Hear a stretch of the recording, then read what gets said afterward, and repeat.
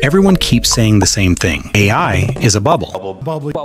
And honestly, it kind of looks like one. A few tech giants are carrying the whole market. Their products don't cover their costs. It feels like the same money is getting passed around to keep the hype alive. And with lawsuits, chip bans, tariffs, broken business models, if this were a bubble, it should have popped already. But it hasn't. So here's the real question. If everyone thinks it's cooked, why are the smartest investors still pouring billions into it? It's not your money. It's big tech's money. Trillions they've been hoarding offshore for decades.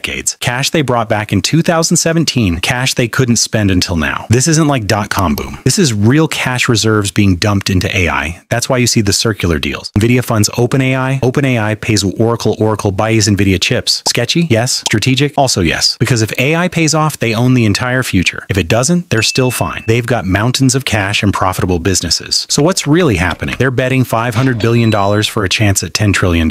If it hits, they win everything. If not, they survive bubble or not, the foundation is stronger than it looks. And the funniest part, your opinion doesn't move the market at all.